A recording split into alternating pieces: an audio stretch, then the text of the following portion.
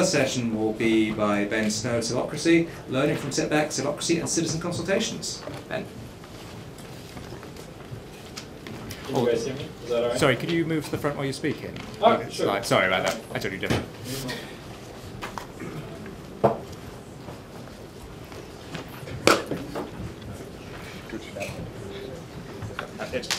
All right, sure. Is that better? Okay, perfect. Thanks for all joining. This is, I guess none of you care about women gaining funding or well-being, which is interesting. And I'm not going to do slides if that's all right. I feel like there's a certain PowerPoint fatigue and things like this eventually at some point in the afternoon after lunch, so I'm just going to share a bit. So my name is Benjamin Snow. I'm from an organization called Civocracy. We're a Dutch company run by an American and a French person based in Berlin that mostly works in France. So if you think that's confusing, it's because you have no faith in Europe. We are a European company. We are proving the mission of Europe and that it can be done. And it's easy enough, which means it's not very easy.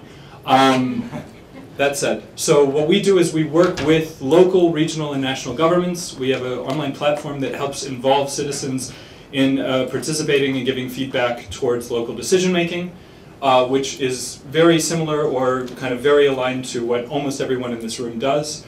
And so I'm going to leave a lot of times for kind of discussion and question and answer because I feel like the collective intelligence of this room is quite high, and so I don't want to talk very much because that's part of what we do is we know that anyone who's usually given the microphone only holds a bit of the key to solving a problem, and so opening that up to a wider community is really important. But I did want to start with a bit of an anecdote. So part of this got pitched essentially as lessons learned.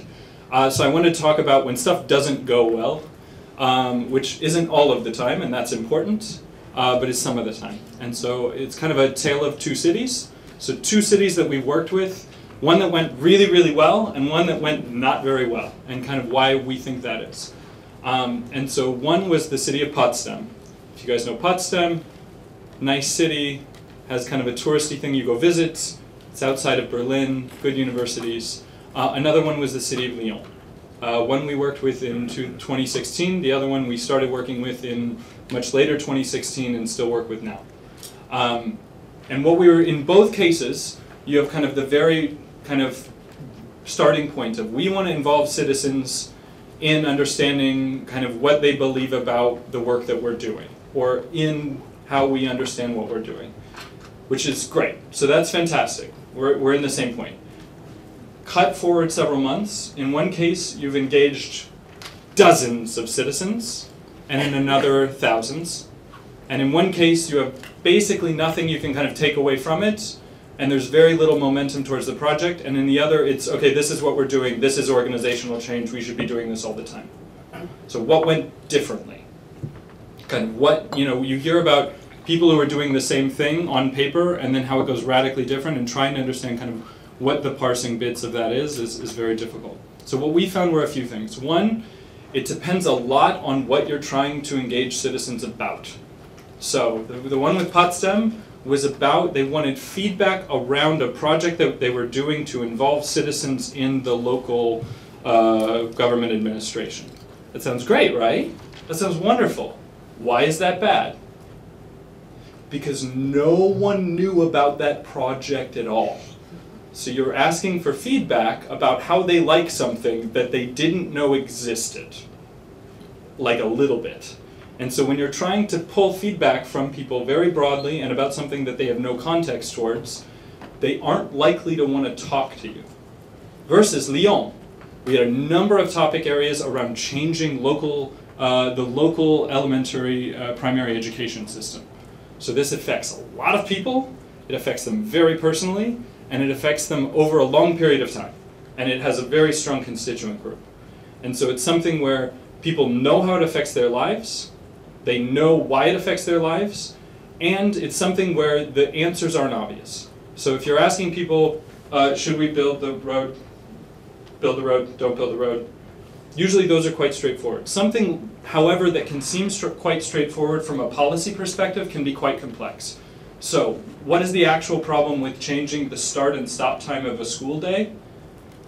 Scheduling, Daylight savings? No. It's when do the parents have to go to work? What sort of after school and before school support is already built into that system?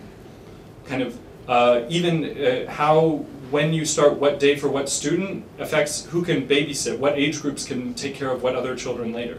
These are all things that aren't usually taken into account when making these decisions, but when you kind of start from a citizen-centric perspective, suddenly you get a lot more feedback about what your actual problem is. So that was one, is content that actually affects people's lives, like really, really directly. The other one is, when we started in Potsdam, we had one guy, we had one champion who was really excited about it. That never works. So if you are the one champion in your organization for doing something participative, if you're the Joan of Arc of citizen participation. I don't know how that reference carries in France, actually. I hope that's okay. Napoleon, maybe worse. So if you are the figurehead of this for your organization, go make friends, because when you get sick, go on parental leave, have get shifted to the other project, what have you, or you simply get a new project that's put on your table and you have less time, it sputters. And the worst thing that happens when it sputters is you're doing citizen participation. So when you do that poorly, you're actually making it worse than when you started, in the worst case scenario. You are breaking trust because people are getting involved on the idea that something will get better, or that there'll be some reciprocity or some feedback or something in their community will change. And when that disappears, it's worse than you not being there in the first place. And so we take that responsibility really seriously, but we were in a case where we had the guy who was really enthusiastic about it in the IT department who then wasn't on that project anymore, and you're suddenly trying to rebuild support within an organization. So you need a kind of a community of support. So a lot of what we do now, what we learned from that was we start really transversally. We go into, you think of your city or your local town as your local town or your local administration, you go into every department. Everybody has different mandates. Everybody should be aware of what you're doing. Everybody should know how it affects the work that they're doing. You have to start really transversely. Everybody needs to know how they can use this and how they can do participation. Because it shouldn't be something that just sits with the innovation department or the citizen participation department or the mayor's PR guy. It has to be something that really sits across all of the different aspects of government, or at some point it gets abandoned. And then you become one more empty box on the internet.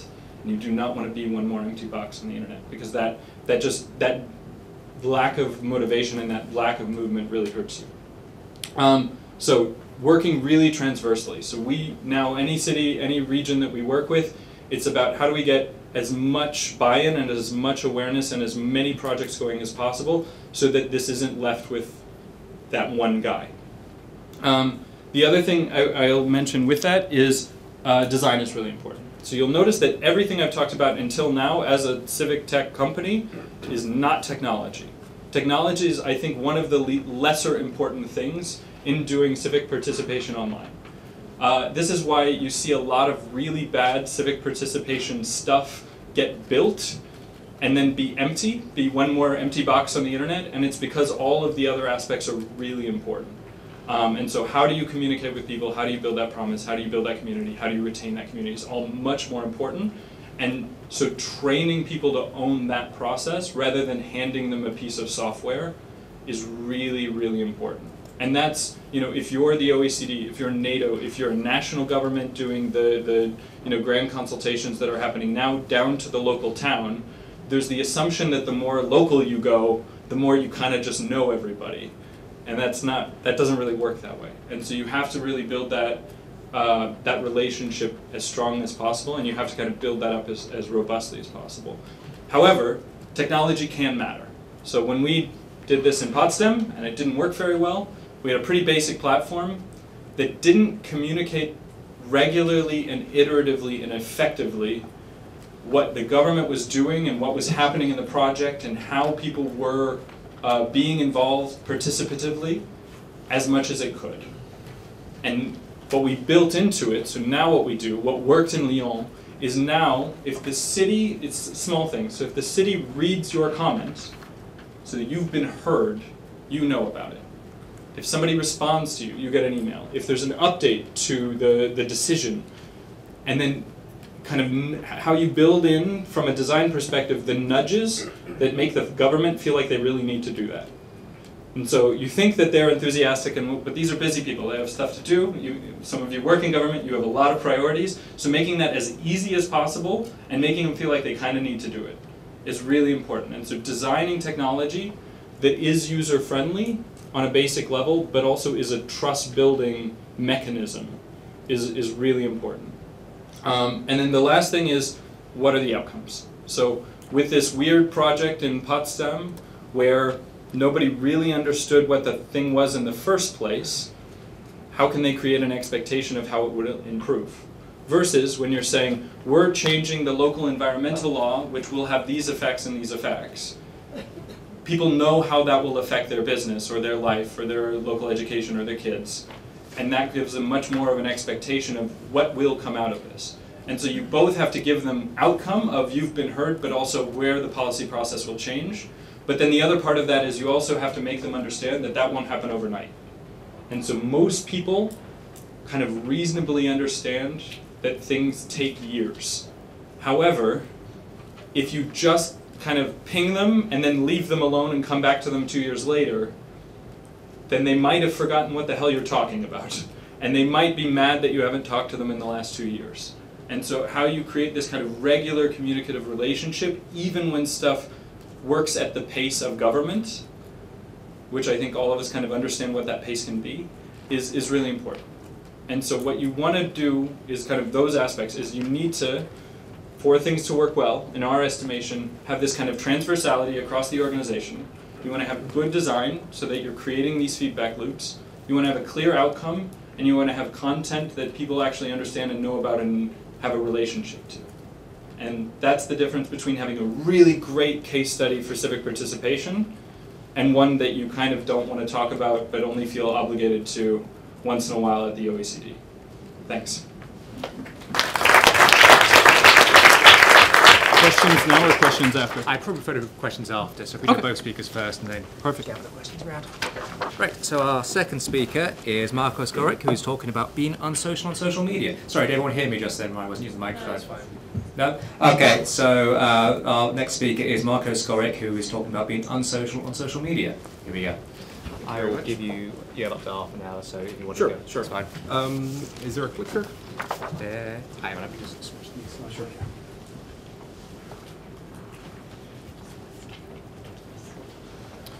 Okay, so maybe something that you did not expect, but I think it's still kind of important to hear about how we are unsocial social media. Because social media is also for being unsocial, not antisocial, just unsocial. Okay, I want to start by saying this. So this is something that a colleague in political communications said, Devan Shah, that conversation is the soul of democracy.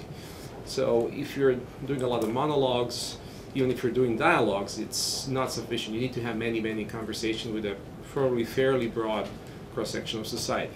So if we start with this idea that we need conversations, social media platforms did look very good for that purpose. They looked kind of ideal. You can connect with a lot of different people and all that. But here's what happened. So we've been talking as humans for probably a few hundred thousands of years, right? And we've had democracy for, depending where you're at, from a few thousand years to a few years or never.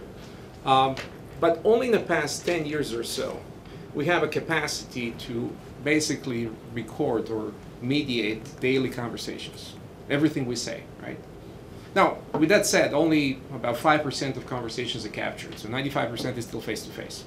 But still, for the first time, you have a situation where the essence of democracy, if you believe it, that conversation is the soul of democracy, is being recorded, and of course what's interesting is being monetized. So not only you record other people's conversations, but you're trying to make money of it, right? So these are kind of new things, and I think they're kind of related to a lot of conversation we're having here about civic and political impact of social media. So what I'm going to do is remind you, because everyone here is, I think, old enough to remember, the time, maybe 10 or 15 years ago, when we were just starting this conversation about social media and democracy. Let's go back to 2007. And that was a great year. That's where Facebook became global. And I was doing research on Facebook, and we were very excited, and we thought that it will change everything, right? So usually everything changes everything. Every new tech changes everything and democratizes, and the other things will. I'll remind you of some of these promises. So one of the first articles was about the benefits of Facebook friends, how it's great to have many Facebook friends, and they'll help you with social capital, and they'll help you with your well-being, mental well-being, and you will connect with people you would never imagine connected with. This is also done by a group of my colleagues. So I love this stuff. I've cited it hundreds of times. We also talked about something that's called context collapse. So the idea that on Facebook at that time, you had your friends, your bosses, some random people you met at the party when you were drunk and you don't remember them anymore, and increasingly your parents. And that this kind of cross-cutting exposure to information and engagement with these people would be beneficial for democracy. I mean, we're looking at normative expectations, of course, here. So people who you would not talk to, usually, well, since they're on Facebook and you're on Facebook, you're more likely to talk to them. And again, we were kind of excited about this. We were like, well, this is great. I can hear the other side. Well, fast forward 2011, and we were still excited about it. We were still excited about it. This time we think that Facebook is going to crush these authoritarian governments, and we're called this an army of Davids. So many people will rise up, and the bloggers will rise up, and the dictators will go away. As you probably know, if you look at the data from most kind of reliable sources, the democracy has actually been in decline in most places. So it looks like something is going on here. One thing I want to say is that one reason why we have these kind of clashing views of technology is that we, number one, suffer from these ever-present liberation narratives. That we want to liberate ourselves and other people, and it's kind of easiest to do it with technology. Right? It's very difficult to liberate yourself without technology. Imagine you have to, for instance, change fundamentals of your society. That's very difficult. But if you can invent a technology that's relatively straightforward, and people would use this technology to change, for instance, their status, that would be fantastic. 2013, I think it's a crucial year. We learned that governments spy on us, for those of you who didn't know, right? It was a shock. I don't think it was a shock actually to anyone, but it just made people aware that these things exist. And for those of you who are keen followers of political history, you had exactly the same thing happening with Cardinal Mettering's rule. So during his rule, people withdrew from society and cafes, and they withdrew to their living rooms or salons and started talking in smaller groups, because spies were everywhere, and people were not comfortable disclosing this information in public places. So as a consequence, if you think about it, 2013, what's happening after 2013? A lot of us have shifted to, WhatsApp, Viber, Line, all these things where we still talk to each other, but it's not public and it's kind of encrypted. Right? All right, 2016. Why is 2016 important? Because we have what Sean Tiger calls hyperpolarization. This is, of course, the US election context, but in many countries you have the same concerns, that people have stopped talking to each other, especially those who are on the opposite sides of the political spectrum. Right? And the whole idea that we were talking about in 2007, that yes, it's great to hear so many different views and engage with them and have friends from places that you've never been to, that's great, right? Well, this time it looks like it's not. That it's actually helping us hate each other more. 2018, also I think an important year, and it's kind of showing us what's about to come, I think. Again, not a big surprise here.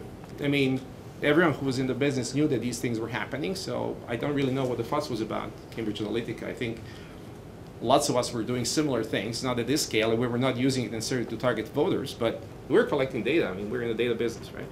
And then GDPR that kind of says, well, slow down. And I think there's going to be GDPR 2, and we'll talk about that later. So, where do we go from here? The research that we are doing, and this is a group of maybe 2 or 3 of us, and there's some colleagues around the world who are kind of, I think, focusing on similar themes. This idea that social media is being reconfigured, the social media sphere is being redesigned, sometimes by people through basically usage. So people use social media in very different ways, right? So there was a paper published about a year or 2 ago which said, well, some people in Turkey have 12 Facebook profiles, right?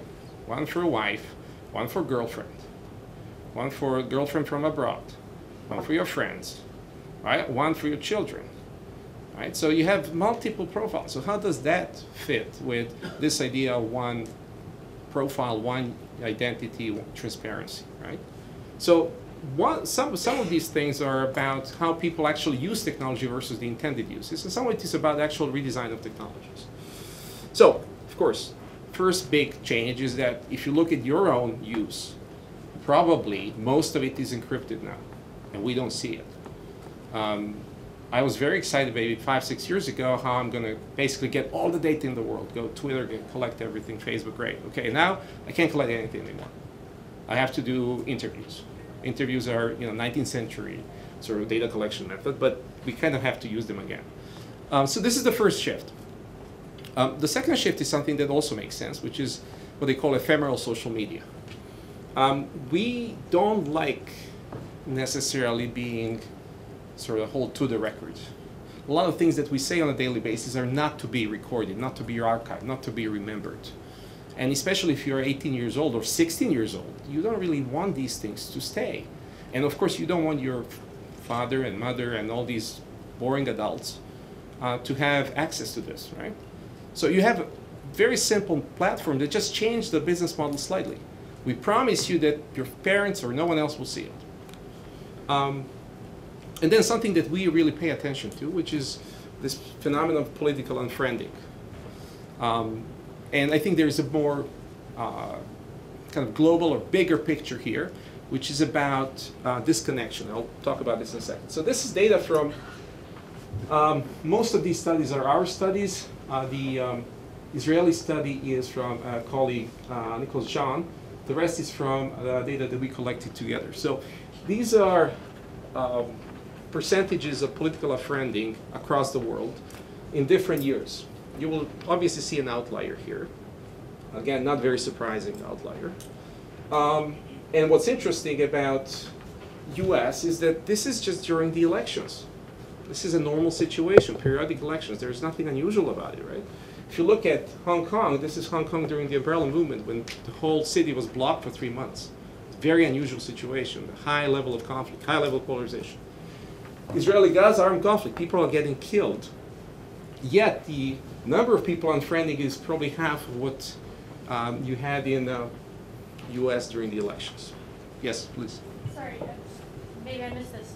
1, where did you get the data? And 2, when it says 10, 20, and 30, does that mean 30 people? Percentages, yeah. So 10, 20, 30%. So these are the percentage of people who say, I have unfriended someone for political reasons in the past, 6 months or 3 months or whatever. And is that a self-selecting survey? No, it's a national representative survey, so done by professional companies, so professional market research companies. So, I mean, is it really accurate?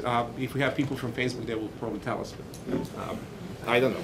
I just collect survey data. All right, so there's a bigger story out there. The bigger story is about disconnection. So think about the best technology to disconnect from people. So if you want to avoid certain people, what do you need to know about these people? You need to know their habits, their religion, their personality, what kind of friends they associate themselves with, how much money they make, where they live. And you have all this data. What teenagers do today is they check on people online before they become friends in real life. Right? So it's completely rational strategy. You go online, you check someone out and say, wow, this looks like an asshole. Like, I'm not going to be his friend. Now, we're not looking at that. We're just looking at processes that people use to disengage.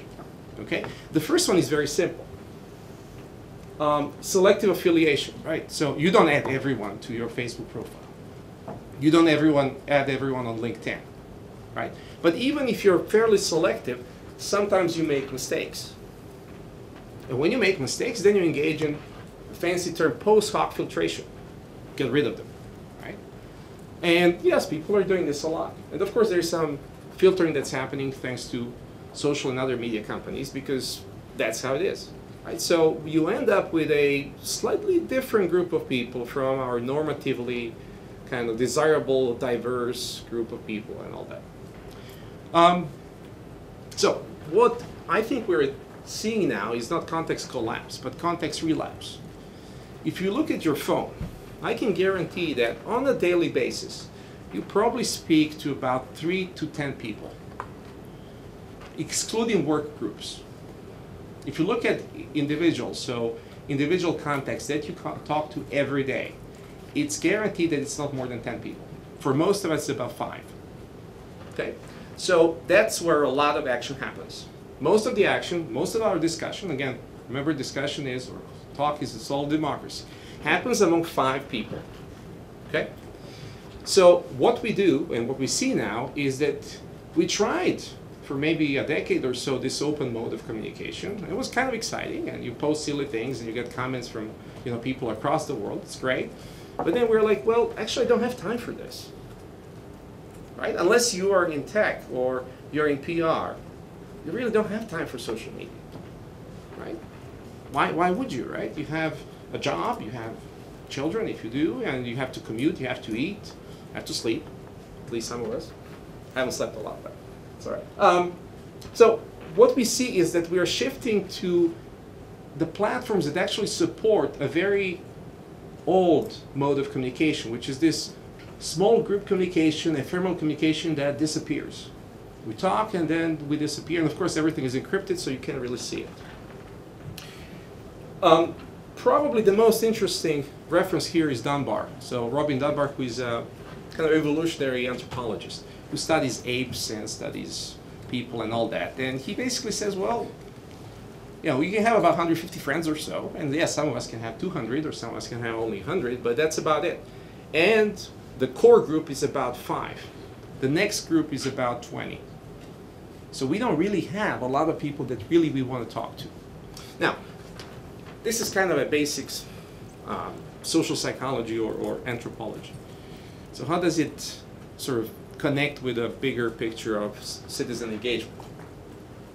One of the issues that we're facing in our research is that when we find exposure on social media that's normatively desirable, like being exposed to different views, cross-cutting views, different people from different class, from different race, okay? That's a good thing, right? Yes, but to this difference, we tend to react with unfriending or blocking. So in the last elections, about 30% of Americans reacted to exposure to difference by blocking people, right? We also know that lots of people get kind of confrontational online. We measured that in 3 countries, and we found that yes, being confrontational also makes you more likely to unfriend people. So you're kind of an online bully, and we probably know some. Sometimes we do just kind of bullying and trolling. It's kind of fun. But this is the problem, right? So normatively, again, we were talking for many years about the strength of weak ties, these cross-cutting ties. And they're very important in society, social glue, social capital, etc., right? But it looks like they're a little bit weaker than we expected.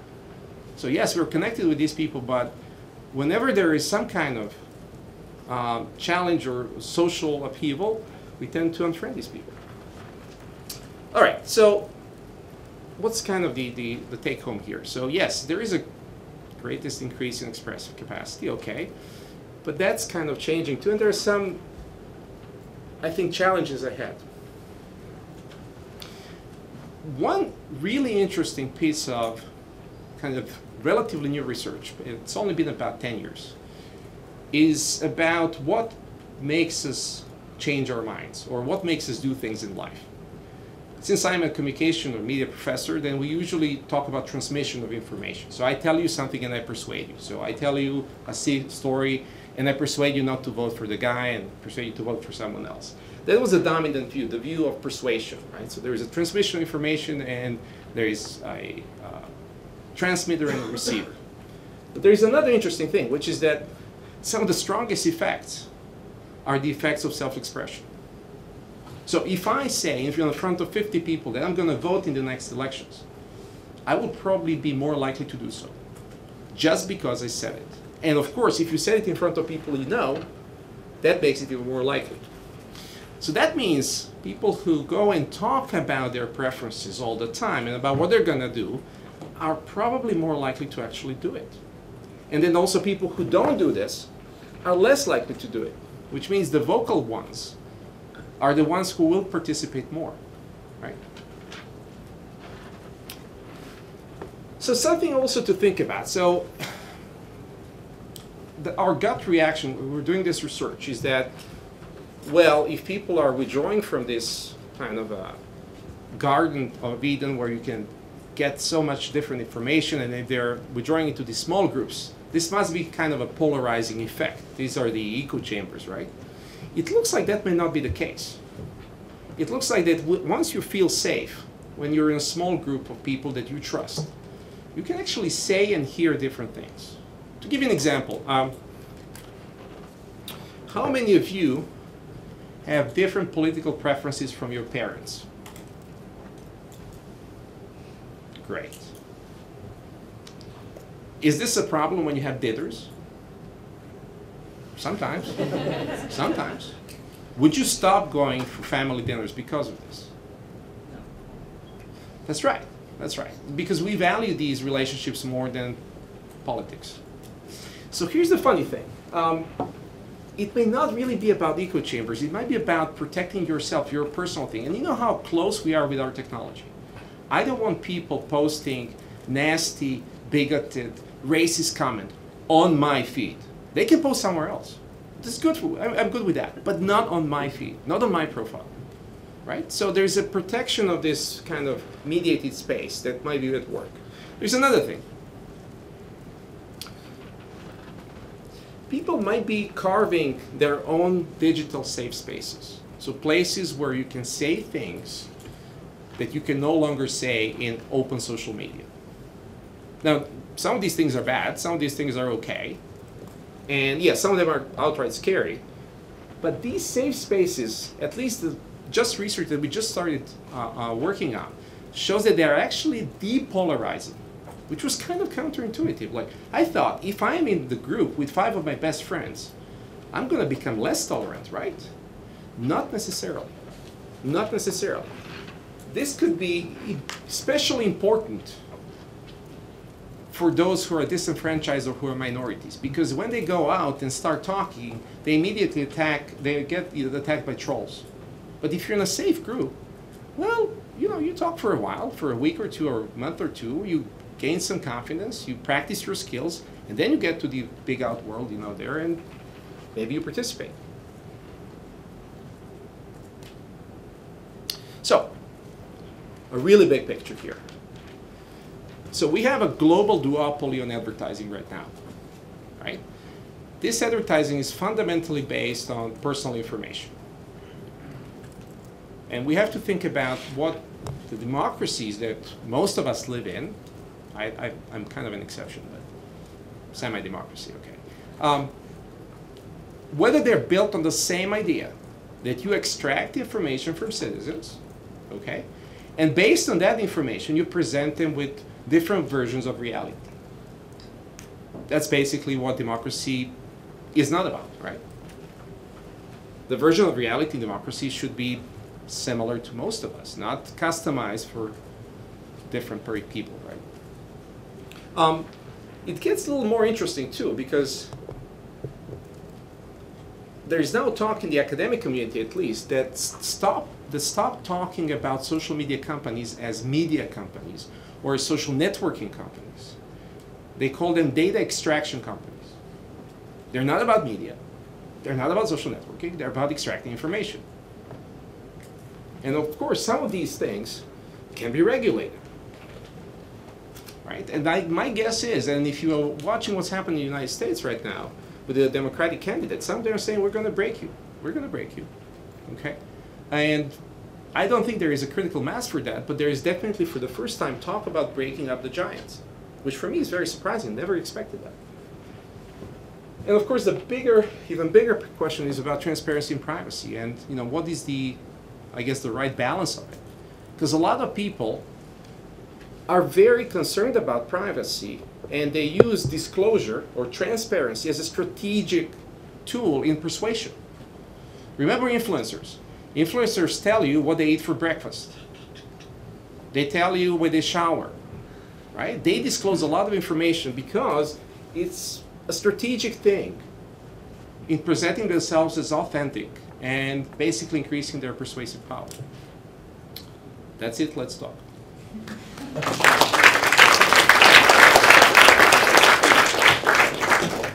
These both the speakers.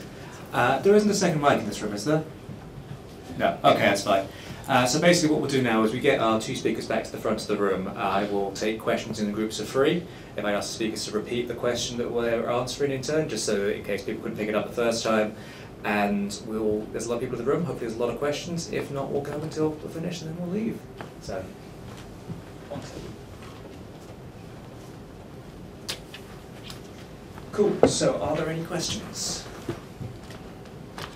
Hands right up, sorry. 1, 2, 3, 4. Okay, so I'm going to do... Yeah, I'll try to...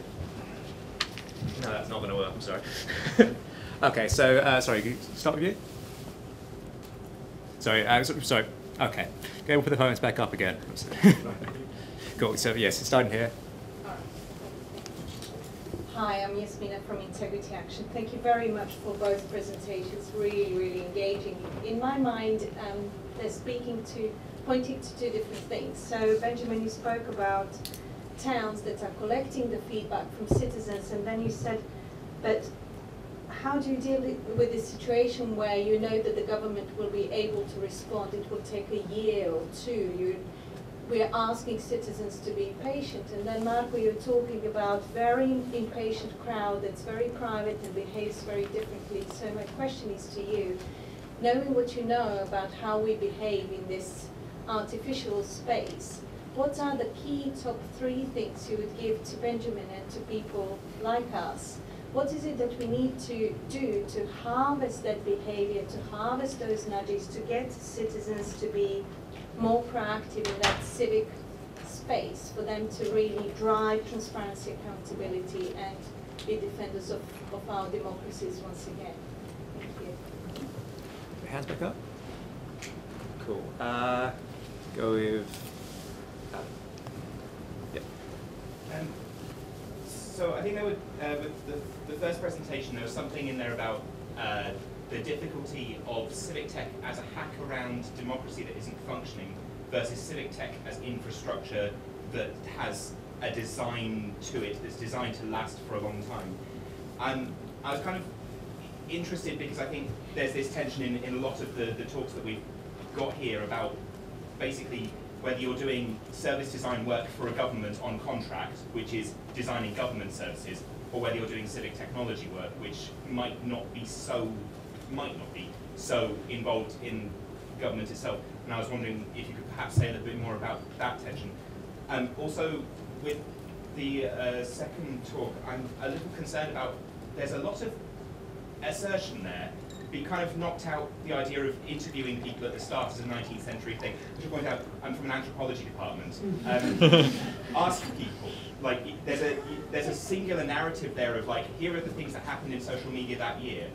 I didn't see something that happened in TICTeC that kind of balanced out what was happening in that space. The internet is not, the internet is an oligopoly, of course, but it's not just happening on Twitter and Facebook. And ascribing affective behavior feels strong, and I'd like to hear a bit more of the qualitative evidence you're using to create that narrative. And a question right at the back. Yes, a question for Benjamin. Really interesting presentation. You spoke a lot about the process of public engagement. I just wondered if you could elaborate a bit more on what it was about those 2 projects, why one was so much more successful than the other. You alluded very briefly to participation numbers. I just wondered if you could tell us a bit more about how you're measuring the impact of public engagement activities. How do you know when one has had a really good impact, and how are you measuring that relative to the one that you said didn't go so well? Thank you. Do you want to start? Your choices. Sure. Great. So I appreciate the questions. To the first one was specifically around that time lag of expectation versus implementation and the relationship around that. I find that most of the time there's no communication between government and citizens, or that that relationship is basically, there's kind of the construction project and there's the billboard in front of the construction project telling you this is funded maybe by the EU and it'll be here before your children need it vaguely. And so it's kind of, a lot of what we encourage is just that there's an appreciation by people that large projects and large actions within government and a lot of stuff that takes place as infrastructure or kind of very large-scale projects takes time, and people understand that, but you have to kind of create a continual communication loop to kind of keep people, and kind of, I think that it's very easy for government to have the mindset that everyone else is tracking what you're doing as closely as you are, in that way that everybody who kind of works in their field feels that everyone else should know exactly what's going on in their field really intimately, when it kind of matters to you and doesn't really matter to anybody else nearly as much. And so I think that appreciation of kind of the average person on the street isn't paying that much attention, and only kind of occupying them, communicating with them regularly, but only doing it deliberately and substantively is really important. And I think that's another kind of differentiation is, so we aren't designed for people to use it constantly. And I think that's a big thing, is social media is designed and measures itself by how can I get as many people to spend as much time on this as possible. And you can say it's because they're data extractive and you want to collect as much data as possible, or you can say that it's because it's advertising based and you want to run a lot of ads.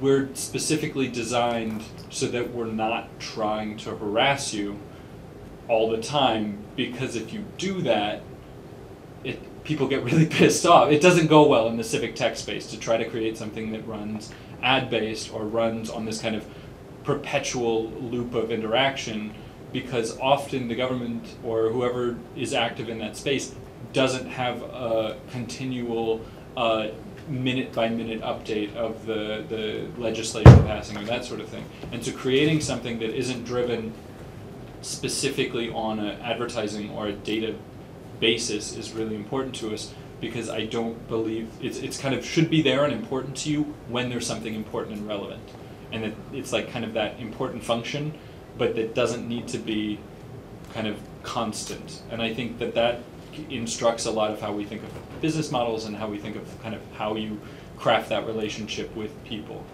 To the second question, it was around service design versus civic tech, and the democracy versus kind of institutional. So I think there's a lot of good work being done in just kind of like providing digitalization of basic government services. I don't view that as what kind of core civic tech does. I think that part of public services is communication, true, but a lot of kind of basic digitalization stuff like that can happen. The difference I think with civic tech is usually good civic tech is scalable. So I think the worst cases of kind of that government service design is they're trying to create something for a town and then build the next thing for the next town and build the next thing for the next town, or sell it to all of them in isolation and run their little project up and then disappear.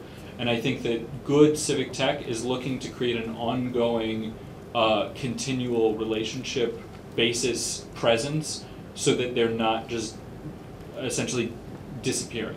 And I think that so that's one element to it. I think the other part of it is, so we're scalable. We work with small cities of 30,000 up to regions.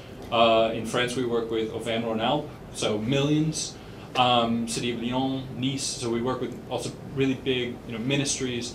And so being something where a person can go somewhere and interact with their town, their city, their region, and the relevant ministries all in one place is civic tech, versus I've got a different web page portal thing that's spun up for each one of those is that I think is another kind of core difference to that I think differentiates like good civic tech. However, I do think that kind of consulting governments on a local level about how to do that well can look like a contract and a contract basis, but is an important part of it. And then the third question from our friends at Nesta about measuring impact after doing their session on measuring impact this morning. So it's, for us, we do stuff that's everything from very small projects that really only concern a few hundred people up to stuff that affects thousands and sometimes millions of people. And so you don't want to do it based upon number of eyeballs, and you don't want to do it based upon amount of time on the page. So there's kind of a lot of the paradigms of social media are relevant to good civic tech. What we're looking for is also not what changed. I think change.org and kind of the petition model was early civic tech, and it created this feeling that like you're only doing it right if we do the opposite of what we were doing last month. And as we all know, sometimes what you're doing now might be the best thing to be doing. And so measuring it based upon just what did we shift based upon the noise of the group also doesn't instruct that. So what we really look for is how do you kind of have new ideas, how are those ideas informed, and what is the support and the kind of understanding of the group, the collective intelligence of the community around that problem, and is that informing a better decision? So very briefly, could go a lot deeper on all of those. Thanks.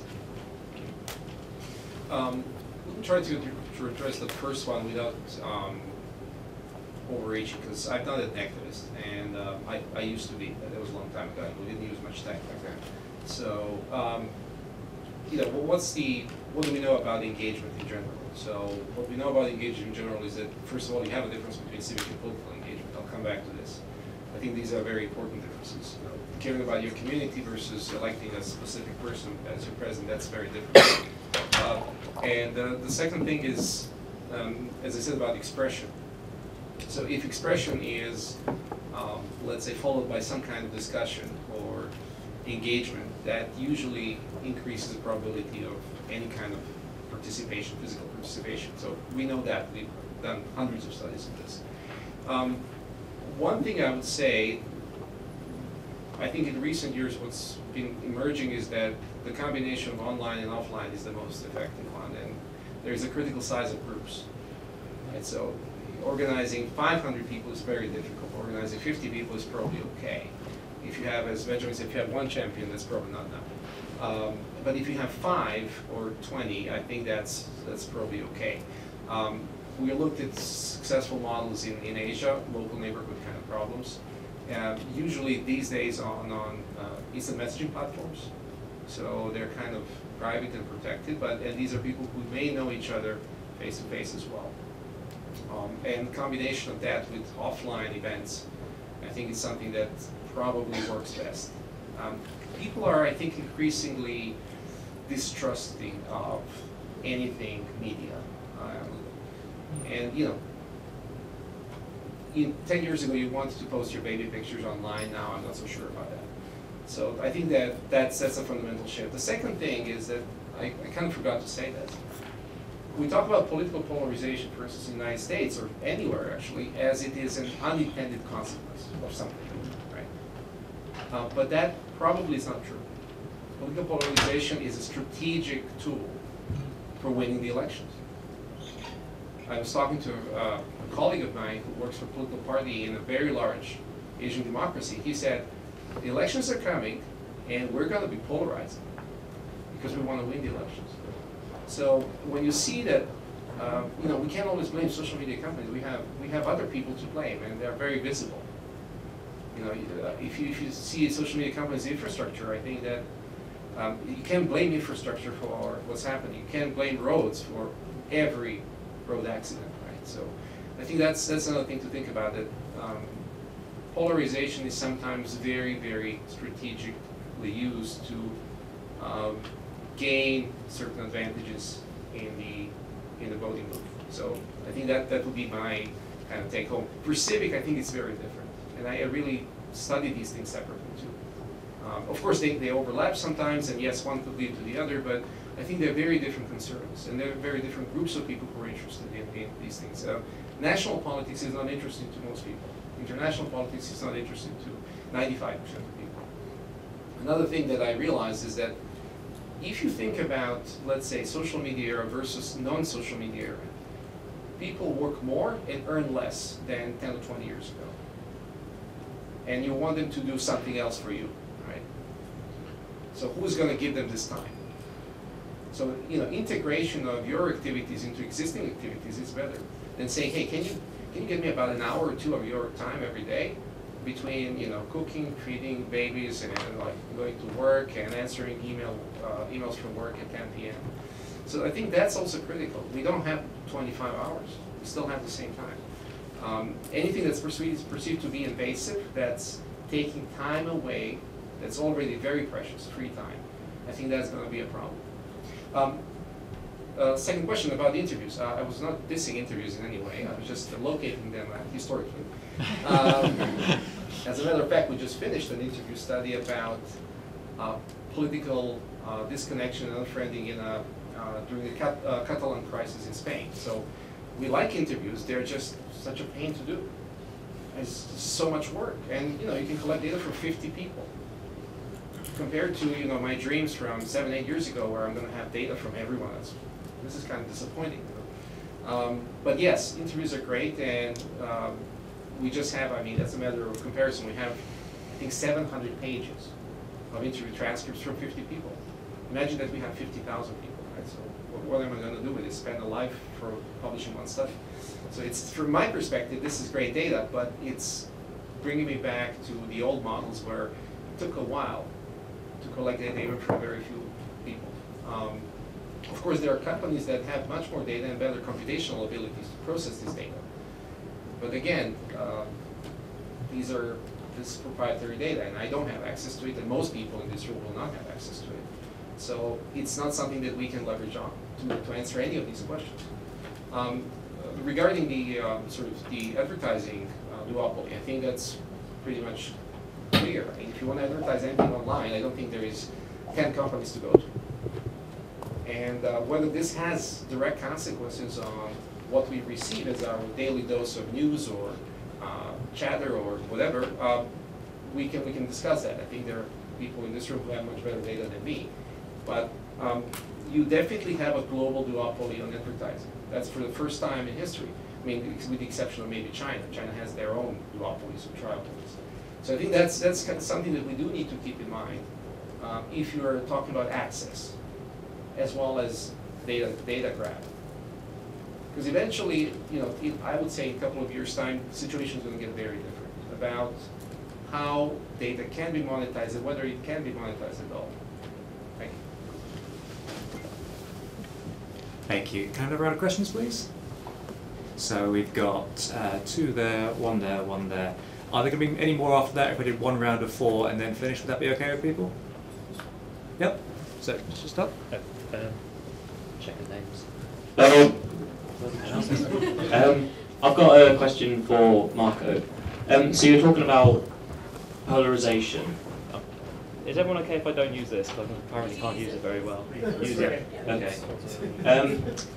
So you said about people going off into their own separate communities and how that comes with the fear that it will increase polarization, but then you said that it actually decreases it.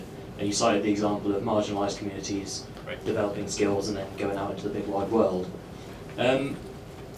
When you said, I don't really see how one follows from the other, because if you have people in sort of echo chamber communities, they do develop those skills and then go out into the big wide world, but is there not a risk of them being perhaps radicalized within the echo chamber to the point where, whilst the overall discourse does appear to have multipolarity, they're kind of talking past each other, not to each other, because everyone's being radicalized in whatever chamber they chose to go to, and then they go out and they start just hurling abuse at each other, and that's basically social media at the moment. Thank you. And on that note, if I pass this down, can it stop with someone's... Oh, or we can use the fancy mics already in the room. That works. Hi. My question is for Marko. So you just touched on it, but I'm curious about the research you might be doing at the University of Hong Kong, looking at the difference between sort of the duopoly of advertising in like Facebook and Google and everything in the West versus Baidu and WeChat in China, and if you're seeing similar trends there that sort of match what you've seen in your research of, like, I guess, polarization post-elections, or whether there's just like a fundamental difference, and if that helps inform, depending on how countries or companies choose to further encrypt or limit privacy or expand privacy or limit free speech, et cetera, like what sort of trends you're anticipating, any thoughts you have on it? Cool, and there was another question on that side? Yep. Hi, thanks for both talks. This is more for Marko. If we're all going into our echo chambers and these small groups within them, as an organisation, can we reach out to these people and try and change their mind on an issue? Cool, and then in that corner? I'll try to speak out. It's a question for Benjamin. I was wondering if you could elaborate a little bit on the methodology that Civocracy uses and how far it allows a more deliberative process and also the engagement of people that are maybe not as comfortable engaging online. And if you've seen any impact of this on the policy outcomes or on the ability of creating a bit more of a community and trust in government. Thank you. Start with Mark instead. Let me address the echo chambers question first. I think this is one of these buzzwords that has been around for a while. A group of 5 of your best friends, that's not an echo chamber, that's an ego chamber. It's just a bunch of buddies. A group of 5,000 bigots who talk about racial supremacy, that's an echo chamber for sure. So our interest is really in these smaller groups. Because even these bigots and racists, they have a group of 5 of their best friends, and some of them may not be racist. It's very likely that they are, but some of them may not be. And saying things that others disagree with is easier in a group of close friends.